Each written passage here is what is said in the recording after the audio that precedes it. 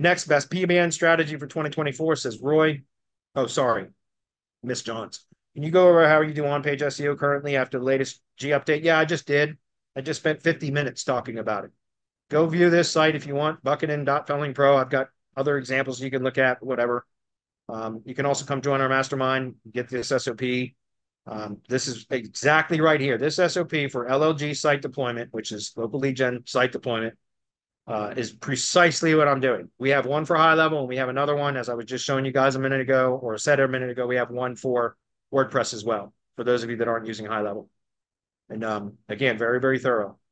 So, and there's even a clone file that I've created with that's pre-configured with this format and short codes and everything else. So all you got to do is, the way that I teach this, guys, is we create what I call geo-relevance data, which is I'll just show you. Here's an example.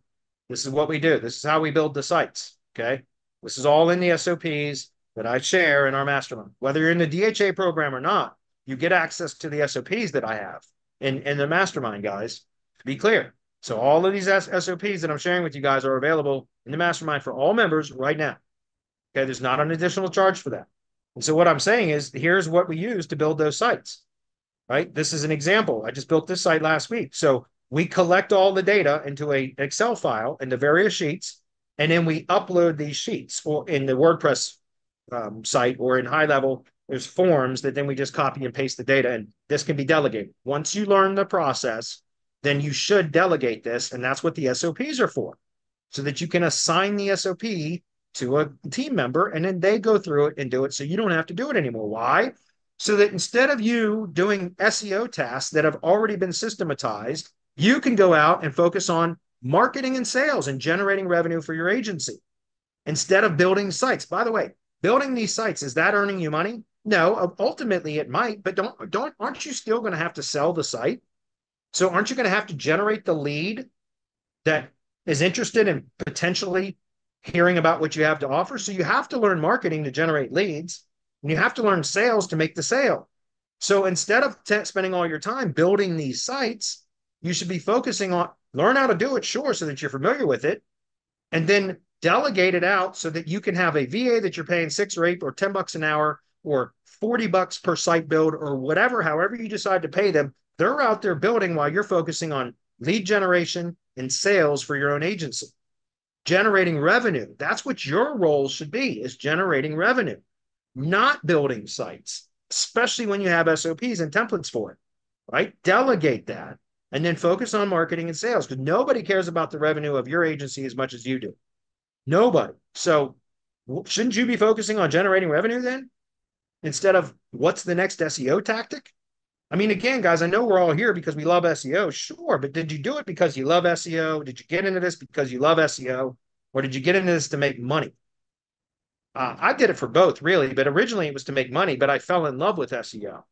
But I'll be honest with you, what I work 14 hours a day, I work 14 hours a day because I'm passionate about it and I have the energy to do it. I'm not kidding. But I wouldn't put that kind of time and effort into it if I didn't like it, right? And part of the reason I like it is because it produces a lot of revenue for me now.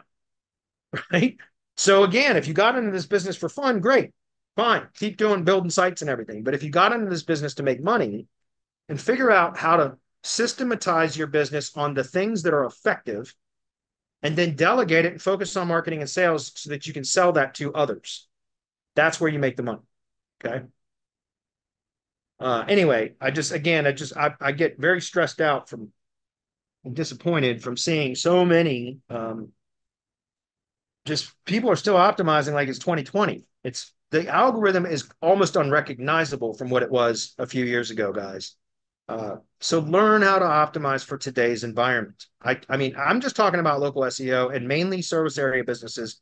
I'll just claim that all. I'm not saying my way is the only way or the perfect way. I'm telling you that I've nailed it for tree service contractors.